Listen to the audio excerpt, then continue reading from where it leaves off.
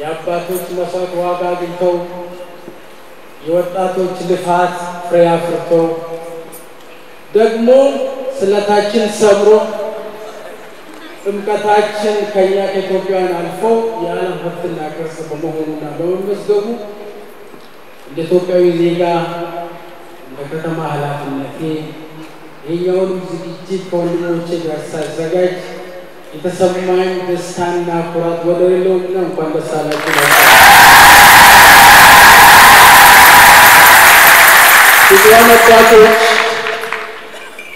አባታችን አቡነ መርቆሪዎስ አባታችን አቡነ ማቲያስ ፓስተር ሳዲቁ ዶክተር ሂሩት ዳጊ ወንድም እህቶቼ ጥምቀት ተስፋ የሚታደስበት መንፈስ የሚታደስበት የተሻለ ተስፋ የሚሰነቅበት ታላቅና አስደሳች እውነት ነው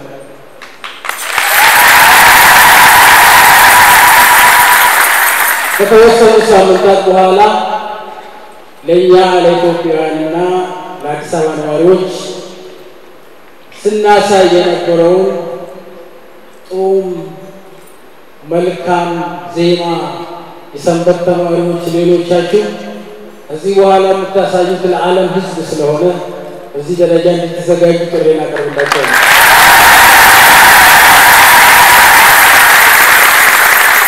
በአዲስ አበባ ሰማይ ስር ሁላችን ጥምቀትን ስናከብር ከዚህ በኋላ እንደ ወጉና እንደ ሥርዓቱ ታቦታት የሚያርፉበትን በማጽዳት ውብ በማድረግ በጧቱ እንደገና በማጽዳት ውብ በማድረግ ቀጣይ ተስፋዎቻችንና እምነቶቻችንን በማደስ ወደ ተሻለ የሀገር ብልጽግና እንጓዛለን የሚል እምነት አለኝ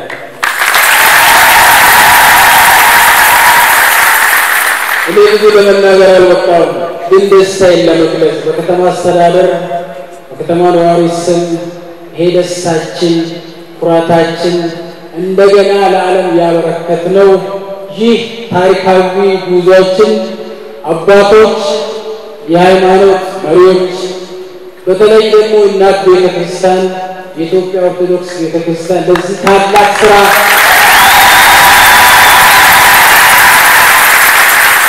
ክብር ይገባታል ምክንያቱም ሌላ በዓለም ደረጃ ያስመዘገበው አንድ ነገር ስለጨመራችሁ ነው አንድ ነገር አስታውሳችኋለሁ አባቶች ባለፈው ጊዜ ስንገናኝ ወደ ሀገራችን ወደ ዋና ከተማችን መልካም ነገር ካልሆነ በስተቀር አይገባም ብለን ቃላችን ጠብቀን እግዚአብሔርን ረድቶን ከመልካም ነገር ውጪ ባዕድ ነገር ወደ ሀገራችን አልገባም ከመልካም ነገር አንዱ ክቡር ጠቅላይ ሚኒስትር ያለን የሰላም ሎሬት መሆናቸው ወንድሞቻችን እህቶቻችን በተሰለፉበት ሁሉ ዓለምን እያስደመሙ ያኛውን ደስታችን ሳንጨርስ ደግሞ ዛሬ የኢትዮጵያ ኦርቶዶክስ ቤተክርስቲያን ለዓለም አንድ ድንቅ ዜና አበሰረች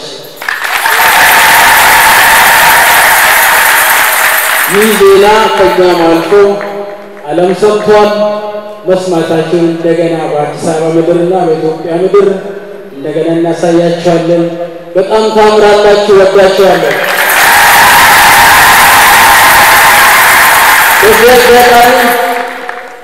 በሚዲያ ለምትከታተሉ ዝም ያላችሁ ወንድሞቻችን መልእክት ላስተላልፍ በቅዱስ ቁርአን በመጽሐፍ ቅዱስ አንድም ቦታ ቤተክርስቲያንን እንዲያፈርሱ እንዲያቃጥሉ መስጊድ እንዲያፈርሱ እንዲያቃጥሉ አንድም ቦታ አልተጻፈም የትኛውም የሃይማኖት ተቋማት ይሄንን እንዳስተምሮ አልያዙ ይህ ወንድምን ከወንድም ጋር የሚያጣላ ህዝብን ወደ ሌላ ምዕራፍ ሊወስድ ያሰበ በመልካም ስንዴ መካከል የበቀለ ፍርዳት ሁላችንም ተባብረን የመንቀል ታሪካዊ ኃላፊነት አለን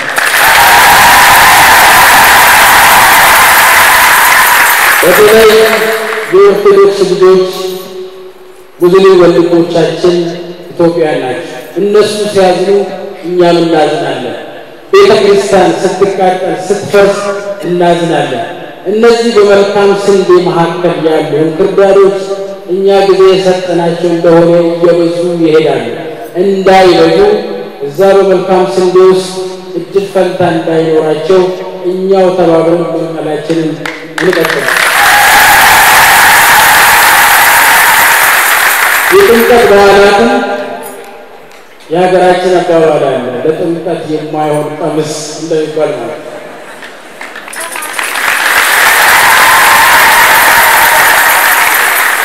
በተለይ ለወጣቶች ጥምቀት የተለየ ትርጉም አለው። እሱ ለመናገር አስፈላጊ ስላልሆነ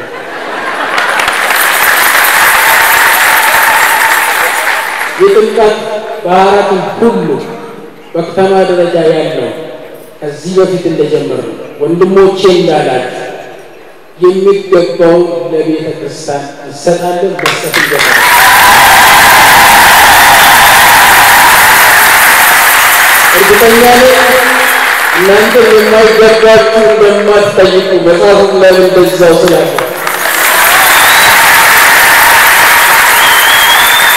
ወጣቶች፣ የሙስሊም ወጣቶች፣ የአዲስ አበባ ወጣቶች፣ የኦርቶዶክስ ልጆች ለባህር ጥምቀቱ በደንብ ተዘጋጅተን አካባቢውን በማጽዳት በማሳመር ሁሉም ቦታ በሰላም ጥምቀቶቻችን እናከብራቸዋለን።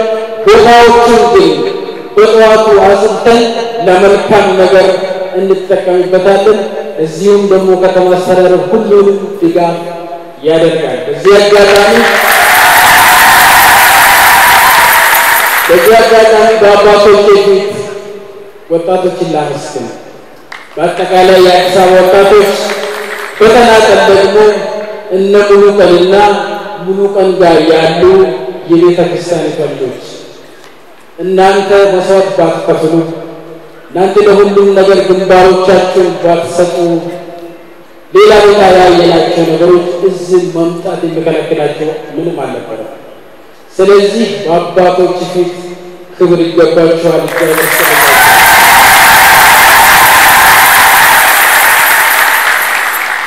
መልካም በዓል ይሁንላችሁ። በጣም ወዳችኋለሁ፣ አከብራችኋለሁ። መልካም ጊዜ ይሁን። እግዚአብሔር ሀገራችንን ያዝባችን ነው።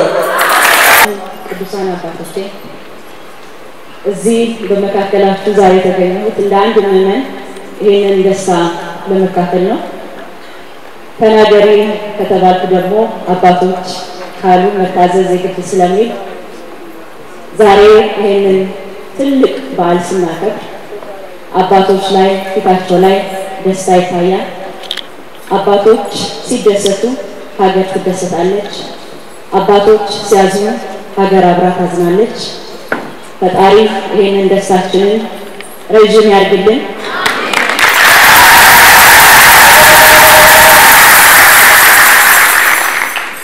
የኢትዮጵያ ኦርቶዶክስ ሃይማኖት ለሀገራችን ብቻ ሳይሆን ለዓለም ድንቅ የሆኑ ቁም ነገሮችን ያቀበለች ቀደም ብሎ የመስቀል የዳመራ በዓል አሁን ደግሞ የጥምቀት ክብረ በዓል ቀጥሎ ብዙ ሊመዘገቡ የሚችሉ የያሬድ ዜማ ወረቦች ሌሎች ምስጋናዎች ሁሉ እንዳሉ ቅድም እንደተናገሩት አባታችን የግዕዝ ቋንቋን ጨምሮ የኢትዮጵያውያን ብቻ ሳይሆን የዓለም ቅርስ ሆነው እንዲሄዱ ትልቅ አስተዋጽኦ ማድረግ ጀምራለችና ይሄን ተጠናክሮ እንደሚቀጥል ሙሉ እምነት አለን። በመካከላችሁ ስለተገኘው እችንም መናገር ስለቻልኩ እጅግ አድርጌ አመሰግናለሁ። አባቶቻችን በእናንተ ጸሎት ይህች ሀገር አለች። አሁንም በእናንተ እንባ በእናቶች ጸሎት ትቀጥላለች። አንጠራጠርም። አመሰግናለሁ። ከሁሉ በፊት በጌታችንና በመድኃኒታችን በኢየሱስ ክርስቶስ ስም ሰላም ለሁላችን ይሁን።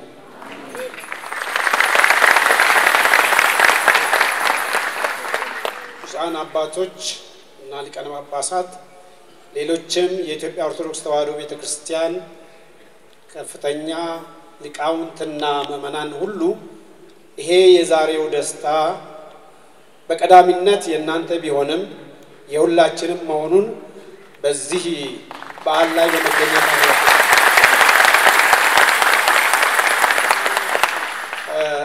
በክርስትና ሃይማኖት ውስጥ ክርስቲያን ነን የሚሉ ሁሉ ከሚስማሙባቸው ሁለት ዋና ዋና ጉዳዮች አንዱ ጥምቀት ነው።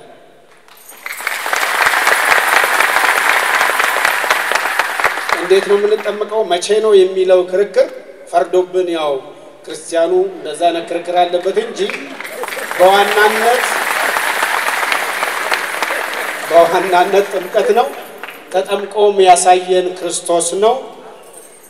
በአገራችን የጌታችን ኢየሱስ ክርስቶስ የጥምቀት በዓል ክብረ በዓል ከሌላው ዓለም በተለየ ሁኔታ ሲከበር ቆይቶ ይሄው የዓለም ቅርስ የማይዳሰስ የዓለም ቅርስ ሆኖ በዩኔስኮ በመዝገቡ ኩራቱ ደስታው የሁላችንም ስለሆነ በኢትዮጵያ ወንጌላውያን ቤተክርስቲያናት ስም እናንተ ደግሞ አንዳንዴ ጴንጤ በመትሉን ሰዎች ስም ደስታችንን እንገልጻለን።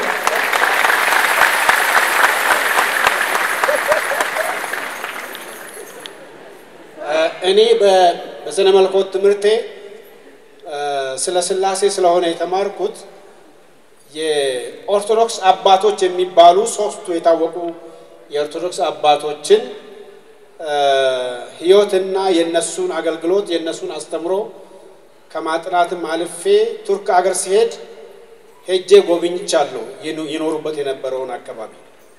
ስለዚህ የተለየ በግልም የተለየ ስሜት ለነርሱ ስነ መለኮት አቋም የአሪዮስን ትምህርት በመቃወማቸው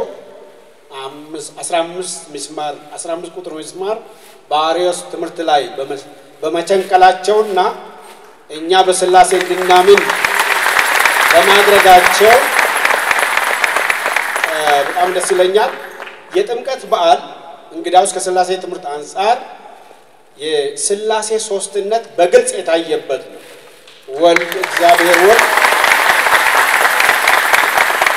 በባህር ሲጠመቅ እግዚአብሔር አብ ከሰማይ የምወደው ልጄ ነውና እርሱን ስሙት ሲል መንፈስ ቅዱስን በርግብ አምሳያ በእርሱ ላይ ሲመጣ እንግዲህ ሥላሴን በአንድነቱም በሶስትነቱም ለምናምን ሰዎች በተለይ ሶስትነቱን ለሚከዱ ግልጽ ማስረጃ ነው ማለት ነው። ስለዚህ የጋራ ደስታ ነው። እንደ ኢትዮጵያውያን ደግሞ የኛ የጋራ ደስታ ነው። አንዳንድ ጊዜ ኢትዮጵያን ጥንታዊ ታሪክ ለሚጠራጠሩ ኢትዮጵያ የምትባል አይደለችም እንጂ መጽሐፍ ቅዱስ ላይ ያለችው ኢትዮጵያ መባል የለባትም ብሎ ለሚከራከሩ ሰዎች ሁሉ ጊዜ ሙግታችን ወደ ሰሜን ኢትዮጵያ ሄዳችሁ ጥንታዊ አብያተ ክርስቲያናትን ማየት ትችላላችሁ የሚል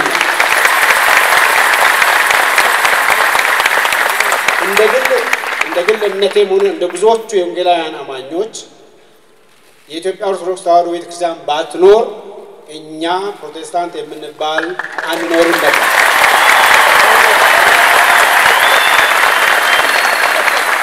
ስለዚህ አንዳንድ አላዋቂዎች ትራዝነጠቅ የሆኑ ሰዎች የሚወረውሩት ሁሉ ሁላችንም የምናምነው እንዳይመስላችሁና እንዳትሳሳቱ።